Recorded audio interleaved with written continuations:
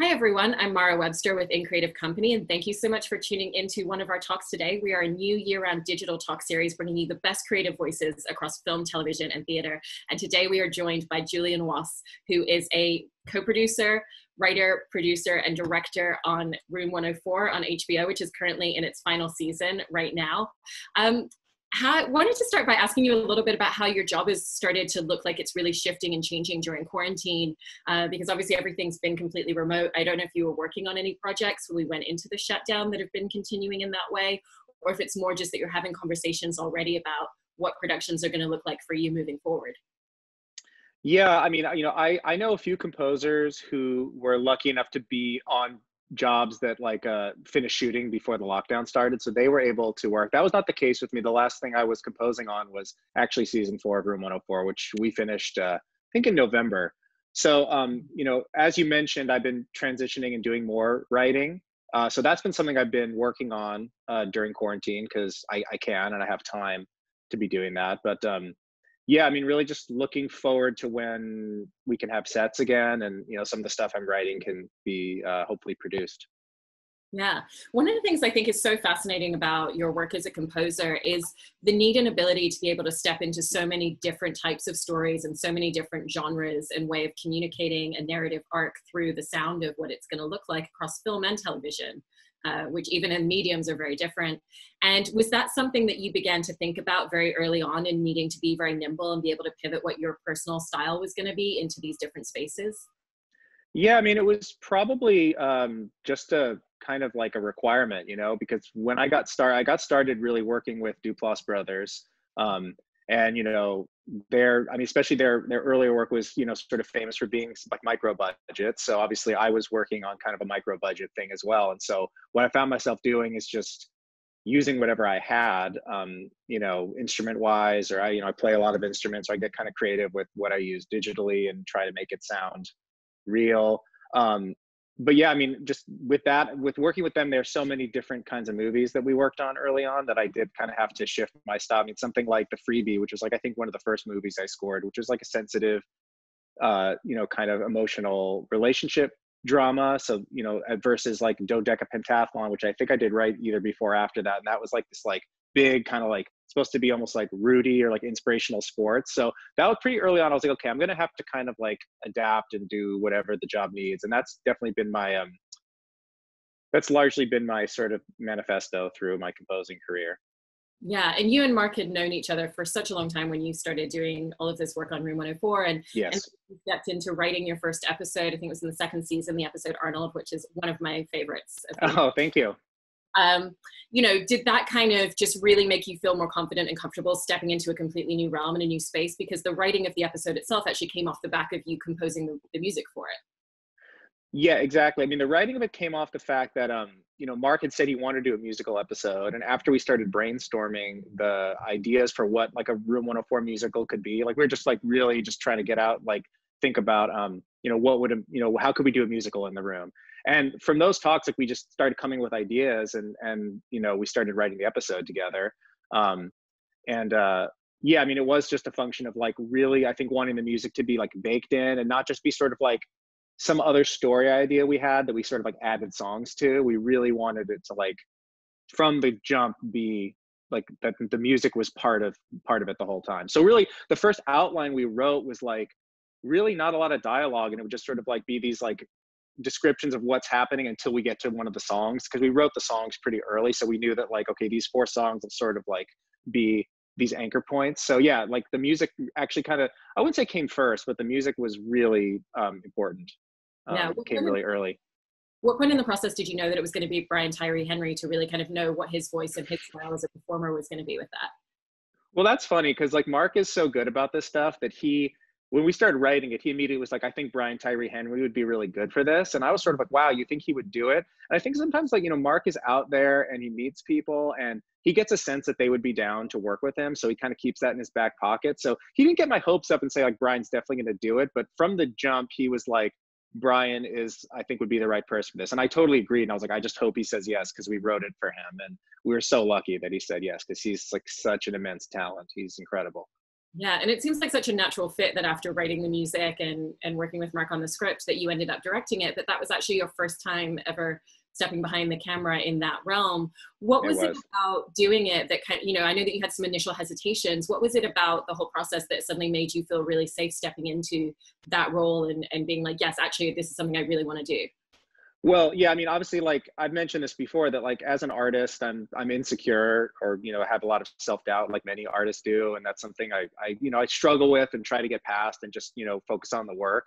And I found that like this was a really good experience to just focus on the work, because like there wasn't a lot of time to be doubtful, because once we started working on pre-production, it was just, I found that like, yeah, the collaborators and the crew is like what made it so awesome, because it wasn't like everybody was coming to me with like, this is our idea for the costumes. I'm like, that's awesome. Or like, let's change it a little bit. And I felt really, I felt so supported by everybody, um, that like they were there to really help me do this, and then, like I said, on the first day on set when we were doing rehearsals, I really realized, I'm like, oh, like I'm like in this room, I'm like dancing, I'm singing the songs, I'm trying to show everybody what the blocking is going to be. And like, God, if someone else was doing this, it would be so much more complicated. We wouldn't have time. I mean, it would be possible for me to like be there as the composer, maybe help the director, but in the time frame we had, like I don't think someone else could have done it, because like we're like essentially we're recording the songs live on set. So like I sort of had to be on top of like not just performance, but also like, is the song working the way we wanted it to? So I felt pretty, I actually gained a lot of confidence really quickly, being like, oh, I don't think this would have been possible if I didn't direct it. So I did a pretty big shift from being like, I don't think I can direct this, or I'm really frightened to, because I haven't done it before, to being like, oh no, this is like, this was the right decision. I'm the right person for this. And I mean, I have to thank Mark for like putting me in a position to succeed there.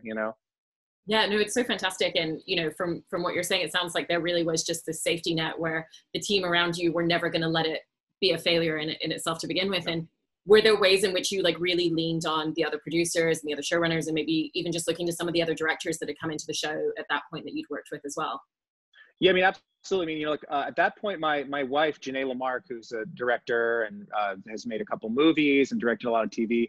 At that point, she had already directed a Room 104 episode, so I definitely like leaned on her a lot. And I'd been on set for the episode that she directed, partially because we co-wrote it together, but also like as a way to sort of get a sense of how the set would work. But I have to credit Sean McElwee, who was the DP that shot Arnold, because he just was so helpful with just planning the shots. And I felt really supported by him. I felt like I know that like he's really focusing on a lot of technical stuff, and so that I don't have to worry about that. I mean, and he's there to talk with me and to sort of like collaborate, but I can really focus on the music and the dancing and the performances and the stuff that I know was like more my strong suit coming into Arnold. Yeah, being involved as a director as well, and since then as a producer on the show, has it made you kind of appreciate and understand some of the systems that are going on around you when you're on a project as a composer, and think about anything in the way that you do it? Just really knowing, okay, that person's job is to do this. This needs to happen this way, and this is how it impacts me differently to Oh, how you did it before. yeah, absolutely. Because like as a composer, like I've had this experience through most of my career where by the time I'm working, most people aren't even working on the show anymore. It's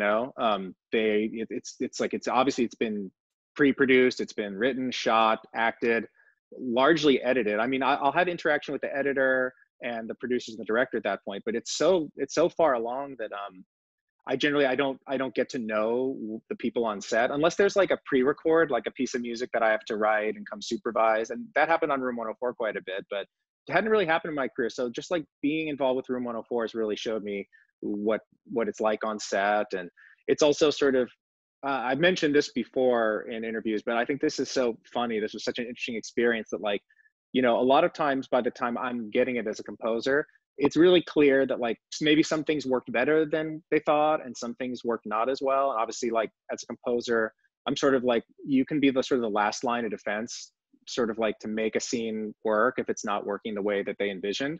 And so that's something I'm really familiar with. What I wasn't familiar with was writing something and then later as the composer realizing that my writing wasn't very good and I need to fix it as a composer. And that was kind of a really like strange experience, but it made me sort of have like a lot of compassion and love for the whole process, which is that like somebody writes something, has to go through so many hands and so many iterations, and all these people need to work on, and everyone's doing their best. And even then, sometimes like it doesn't click the way you thought, or maybe it clicks even better and maybe you don't need music. But that was a really odd experience to sort of like score something that I had written and sort of wonder like, oh, well, if I just written it this way, I actually wouldn't have to score it this way, you know? Yeah. I was also wondering about the process and the way that you work with directors on a show like Room 104 versus, when you're working on something like Fresh Off the Boat, which is, probably a little bit more showrunner heavy versus director heavy, because the way that they bring directors in on this show is very different. So I was interested if it was a more involved and collaborative process that you have with them. I mean, I do think that, at the end, I mean, Room 104 still at the end of the day, I think like a lot of the final decisions come down to Mark Duplass and Sidney Fleischman. But, I know that like Room 104, unlike, some other shows, like really does try to loop their directors in. So, I mean, maybe the directors won't have like final say, but I know that like every time I've composed on an episode, I usually get some notes from the director, and that always feels nice to be able to connect with them and collaborate with them.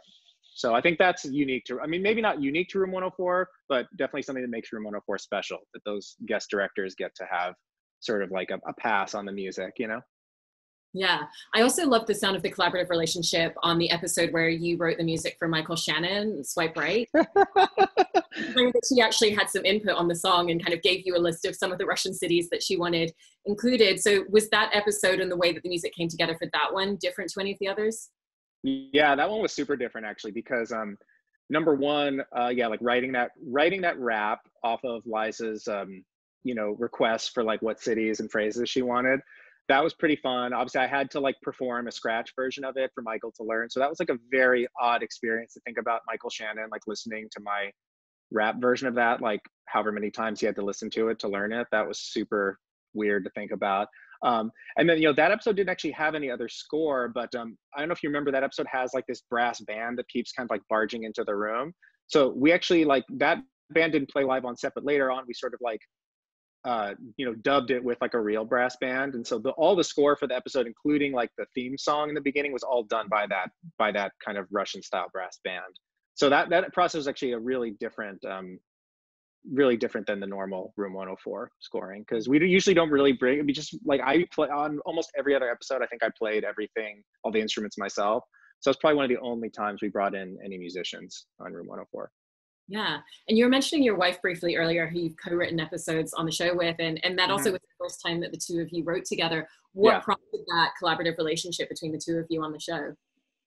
Well, I mean, we had like talked about writing something together for a while, which like obviously I hadn't really had the opportunity to do that, but Room 104 seemed like a really interesting thing to try to write for, because she was really excited to get into TV, and she knew that like after the first season, I feel like I knew the form pretty well. So I think like we basically just went on like a 3-hour hike and started talking about like what kind of episode we might want to write together. And by the end of the hike, we actually had we pretty much had the episode plotted out.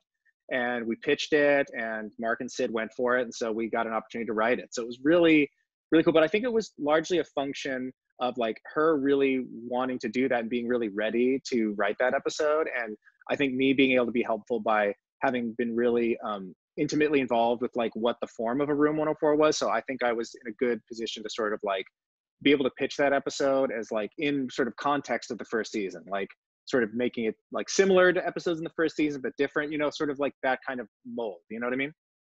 Yeah. And obviously, at this point, having written specifically for the show and really knowing that world as you're putting a script together, has it kind of sparked an interest in writing scripts beyond this now that it's coming to an end? Yeah, absolutely. I mean, that's something I'd really like to pursue. I mean, it's sad because like I feel like I did get pretty good at writing Room 104s, and there's really nothing quite like that. We're just this like blank canvas to write something that takes place in one room. But it's definitely like taught me a lot about just being economical, in terms of like, I've learned how to tell some stories just in this one room. So now it feels sort of exciting to have like more than one location when I'm writing something, that's kind of like feels like this big luxury. So hopefully I can keep my writing I don't want to say economical, but I do feel like it's fun to try to like think of stuff, especially now in this, I don't even know what sets are going to be like when they go back, but I do think that like the less people you can have, probably the sooner you could get it produced would be my guess, just because So that does kind of feel like a carryover from Room 104, like trying to find stories to tell that maybe they don't have to just be in one room, but maybe they could be between not that many people and explore that, you know? Yeah, I feel like working with the Duplass brothers is the perfect boot camp for learning how to write something on a budget and execute a really Sure. great vision. Yeah, no, it's really that. I mean, that's their whole jam, and it's really fun to be a part of it. Yeah. Are there ways in which your process in writing has evolved and shifted and changed throughout the time that you've been doing it on the show, just in terms of the space that you create for yourself, when you work in the day, how you kind of structure out the narrative? I mean, I do feel like as a composer, I have I've been doing it long enough that I do have all these sort of like methods that I like to do, and I definitely feel like writing for Room 104 was a little bit of that like beginner mind mentality where I sort of like I didn't know what I was doing, so I had the opportunity to sort of like do it in just whatever way worked. So um, I did a lot of writing for season 4. For some of the episodes I wrote for season 4 of Room 104, I did a lot of writing at the public library. Actually, I found that just going to like any public library and finding a corner, and like I would put on like some kind of like ambient or new age music or something, like just sort of like, synthesizer, music, and I would just go, and I would maybe like try not to stay too long, maybe just do like a 2-hour session at the most, and then maybe go get lunch, maybe come back and do another hour. um that was pretty cool. I mean, again, like getting out of my composing space, because I have like a space at my house where I do my composing. I did find that like writing there was really challenging because I really associate it with like a different kind of work. So I found that changing my location physically was super helpful for Yeah. writing. And in mentioning that you have kind of those processes really baked in for yourself as a composer, what are some of the setups that you create for yourself in that realm? Well, one thing I've learned as a composer is like I need to be really patient with myself, because I used to be really hard on myself, because like I would get a job, I would spot the movie with the director or the producers or both, and I would get home and then I would just like not want to work on it. I would sort of like feel like, oh no, I don't want to work on this. But what it actually was I would like think about the job like for 2 weeks and feel like, oh no, I'm not getting anything done. But then after like, maybe 10 days, 2 weeks, I would sit down and just like write a bunch of music. And so I had to sort of feel like maybe that's like part of the process. Like rather than that being like I used to think, oh, that's like a procrastination or that's like a fault of mine that like I can't work on it right away.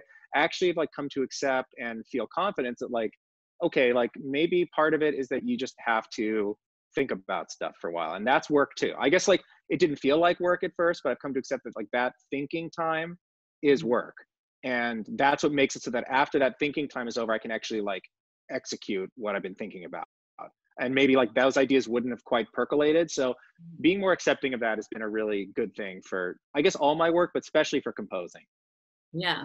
And particularly, with a show like this and the fact that every single episode has a completely different voice to it in terms of the narrative story that it's telling, even just genre wise within the overall setting, kind of how do you begin that process of just sitting there and almost letting it speak to you and tell you what its voice is going to be and thinking about the different style that you want to go in musically?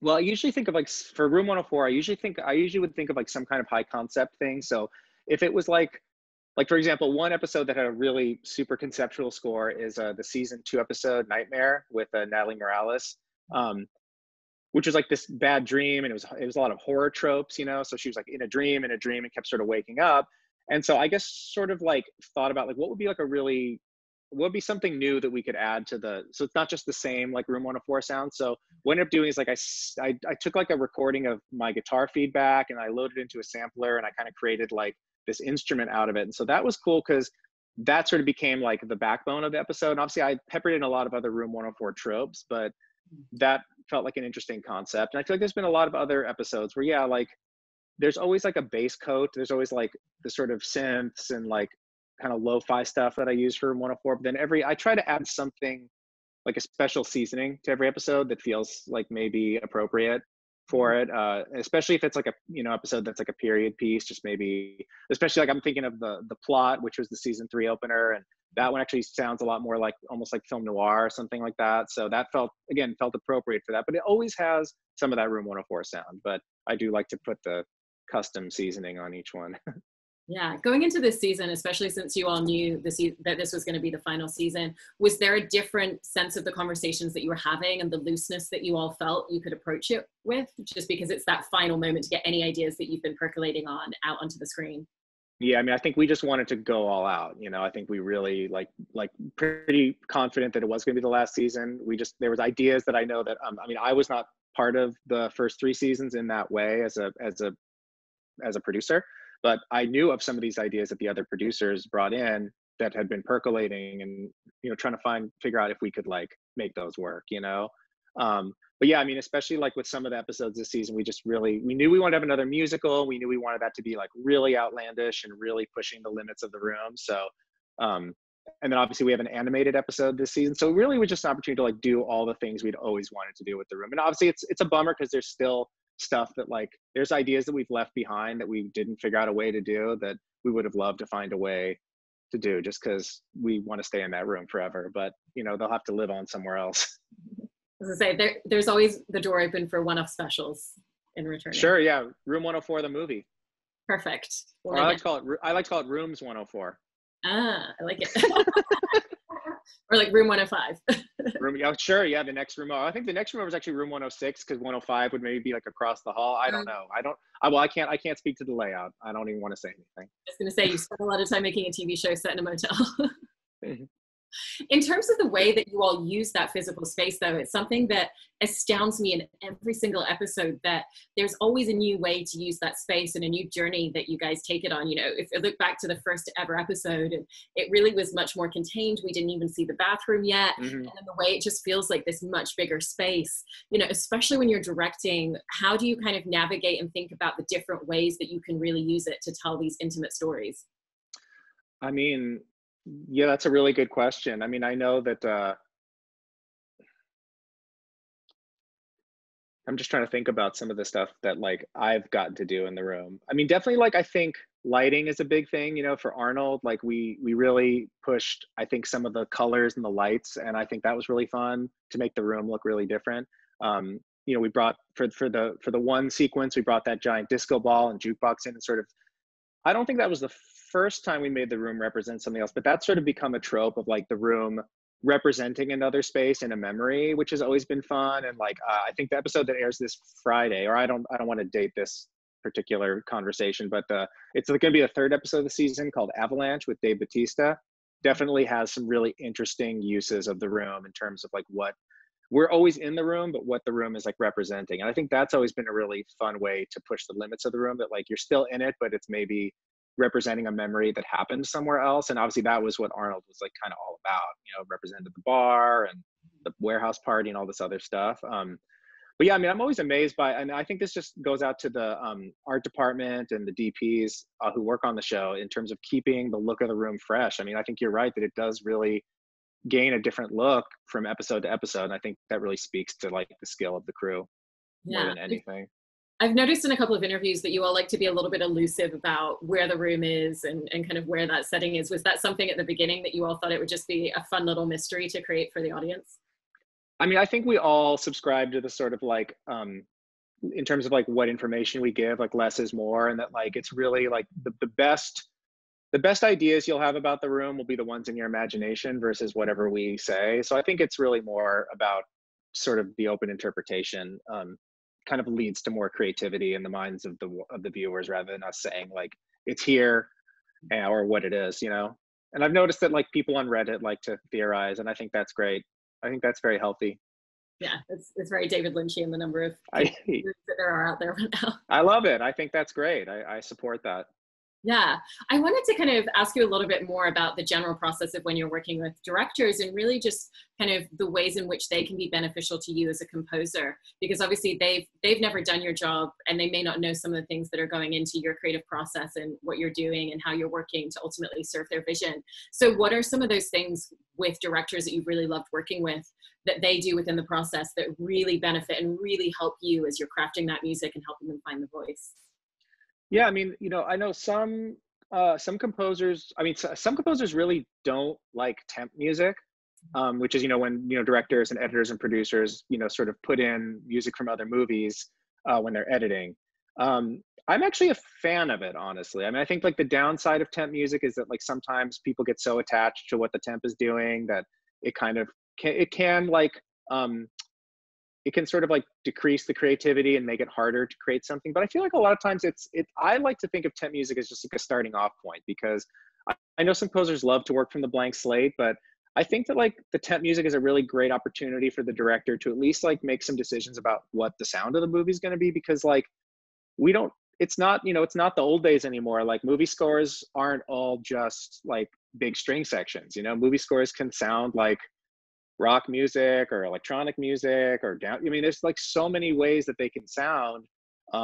And I think it's I mean, I would feel a bit presumptive as a composer to sort of like make that decision for the director. I mean, I'm always happy to pitch something that feels appropriate, but I feel like it, you know, just knowing that the time frame for when I come on as a composer is usually like, there's not maybe as much time, you know, I think it's probably good that, that the director has made some kind of gesture to like what they want. And like one example I can think of is when I worked on the Desiree Akhavan's movie, The Miseducation of Cameron Post, you know, she had temped in the band Boards of Canada a lot. And that's like one of my favorite bands. They made one of my favorite albums ever. And so that was like a really good touchstone to be like, okay, like this isn't going to be a traditional score. This is going to be kind of like a rough hewn VHS filter wobbly electronic score. And I mean, that's something I'm super interested in making, but wouldn't necessarily pitch as an idea. So I was very grateful that she brought that to the table, because that was something I thought worked really well for the movie, and something obviously that she wanted. And I think that was really important, because at the end of the day, it's like what she, you know, what the director wants. So anything that, I guess, to answer your, I've been very long-winded in this, but to answer your question, anything that the director can do that helps like indicate what they want in a concrete way from the beginning is helpful, because music is really hard to talk about, and you can talk about it for like, I mean, I've been on projects where I've talked about the music before they've shot it, and we talk and we talk and we talk, and then they shoot it and then they edit it, and then it gets to me, and like everything we've talked about like no longer works, you know? So I do think that the temp music is really helpful, because if it's working, and we can at least like build off that, you know? So that's how I feel about that. Yeah, I was also wondering about how your role intersects with the music supervisor when you're working, you know, on a film, because you both have a very clear delineation of what your responsibilities are, but I imagine that there's a lot of crossover and intersection. So what are those moments where those two roles kind of cross over and come together as you're figuring out, okay, is this going to be a composed piece of music, or is this going to be a piece of music that already exists in the ether? Yeah, I mean, it's interesting. It's always like, I think it's always a back and forth. And when I go to the spotting sessions, the music supervisors there, and like, I'm super down to collaborate with them. I mean, I feel like there's just a lot of nuts and bolts stuff. I mean, sometimes like there'll be a scene where they want to use like source music, and it just becomes a budget issue. So it gets kicked to me to maybe create something that's like a similar vibe that, you know, because they don't necessarily have the money to spend on a song for this scene. And then sometimes like I've kicked stuff back, or not kicked stuff back to the music supervisor, but basically said that like, you know, I feel like this scene could be, for example, I've been like, this scene could be score, but I think would benefit from the energy of a song. And I do feel like there's just this inherent energy difference between songs and scores, which is really interesting to think about, because I mean, obviously you can make score sound like a song, but it'll never be a song, if that makes sense. You know, like a song that exists outside of a movie and has its own life always brings this like different energy into a scene. So I've sometimes like brought that up, being like, look, I can create something that might be similar or might have a similar vibe, but I do think that like the energy that this scene needs really would benefit from like a real song. And I've spoken up, and you know, that's always been something that I'm comfortable to say, to be like, I don't agree that this should be score. I think it should be a song, you know? And sometimes that works out and sometimes it doesn't, but I think that to me is like the most, but generally it's a very collaborative relationship. We're definitely looking to help each other in a sense. Like if they can find, you know, if it's maybe something that's really background, like what if it's like, I don't know, like for example, like hold music on a telephone, you know, if someone's on in the scene is on hold and there's like music playing, that's obviously something I could make, but it's also something that's really easy to get from like a library. Some of the music supervisor will sort of give me an assist and maybe take something off my plate, so that I can focus on maybe some of the more important dramatic scenes, and vice versa. Like if they're running short on money and it, you know, budget wise, and they need me to help out and kind of like kick in a fake song, I'm always happy to do that. So largely it's just a very fun collaborative thing, just looking out for each other and trying to actually help each other. That's so great. And then in terms Yeah. of kind of your overall craft and process, are there things that you do for yourself, particularly as a musician, to continue evolving your abilities and your craft, whether it's kind of just new discovery of different genres, different music that maybe you haven't listened to before, continuing to look at and learn new instruments. Like, what is it that you do to continue educating yourself and continue learning throughout this process? Yeah, I mean, definitely like listening to music and just discovering new music is a huge one. So I'm glad you mentioned that. Honestly, like YouTube, I love YouTube for this, not just because YouTube is a great way to discover music, but there's also just a lot of really good music education on YouTube. So, I mean, I have a music degree. I was probably like one of the worst students in my graduating music class. I probably was the worst, honestly. I'm not even gonna lie, pretend like I was like one of the worst. I was for sure the worst. I was like really behind when I started the music program. Uh, I was just really like struggled to kind of like become a good music theory person. So, I've wanted to like right that wrong. And the best way I found to do that is like these YouTube videos where someone sort of like dissects a song and talks about like what's going on musically and harmonically. And that's been very fun and educational. And that's helped my music because like I'm really like an ear person. So I just play stuff and see what sounds good. But I've tried to increase my ability to at least like understand more of what's going on and why something works. And that's been helpful. But I would say, yeah, like continuing, I can't call it really, it's not necessarily education, but at least learning new things from some of these YouTube music people. And then, yeah, just continuously like I listen to music whenever I'm not making music basically, and just trying to experience new music. It sounds like you never sleep based on all these things. Well, I also have music playing in my head all the time, which I thought everyone had, but I've discovered that that's not true. Oh, interesting. Yeah, no, I mean, I think I hear it sometimes, but it's not throughout the day continuously. I think that's why I like to put it on, because then it stops in my head, and I can just focus on what's playing. So yeah, that's amazing. Well, thank you so much for sharing such incredible insight, not just on the show, but also the way that you put all of this amazing stuff together. It's been such a pleasure. Oh, thank you. This has been really fun. Thank you for talking.